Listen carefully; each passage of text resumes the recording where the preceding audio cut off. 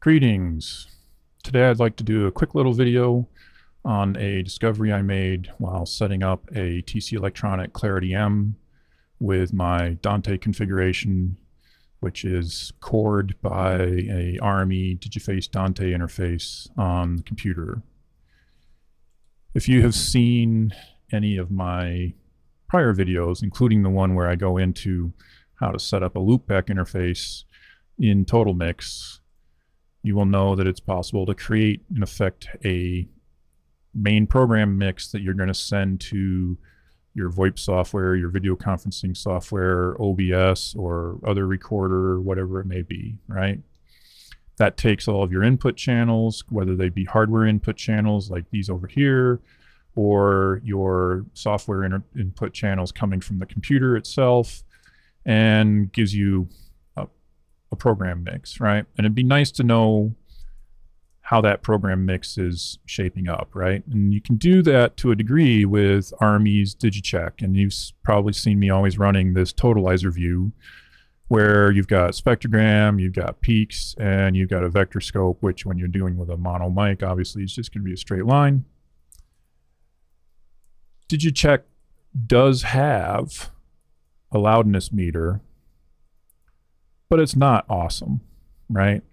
Yes, you get your momentary short-term and integrated over the duration of the program, or since you hit start at it while it's been running, but there's no history graph or anything like that, which you get on the Clarity, right? So the Clarity, you got the little history rater, you've got the instantaneous around the edge, you can set up, customize whatever other values you want to see on the right.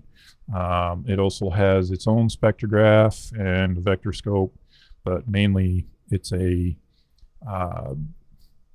loudness tool.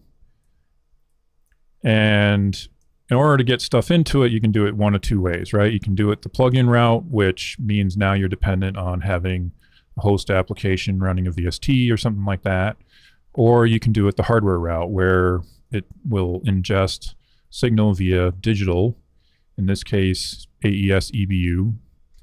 And so how do we get our program mix out to the Clarity, right? Well, it turns out it's actually pretty stupidly simple to do. And let me get the right. So when you set up a loopback channel in TotalMix, you might think that, well, it's going to steal that output and loop it back to the input, and so you don't actually get any output at the hardware level. In my case, Dante channels. But actually, it does actually still send to the hardware outputs, in addition to looping it back in and overwriting the input channels that would have otherwise be coming in from the hardware. So, by simple virtue of the fact that this is Dante channels 63, 64 outputs, you can see them here in Dante controller, and I have the AES EBU interface I'm using subscribed to those two main program left and right, and so the Clarity M is getting the same signal that's being sent to VoIP, video conference, etc. And it works really well. And you're not dependent on having to run software, VST host, etc. So all the mixing is done in hardware in the FPGA of the RME interface.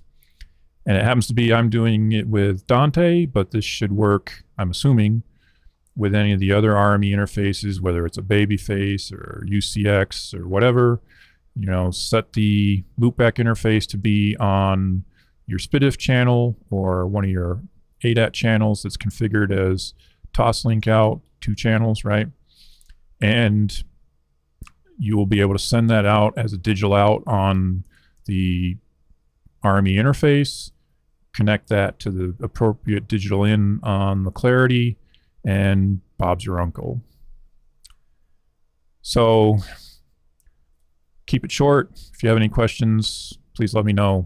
Thanks. Cheers.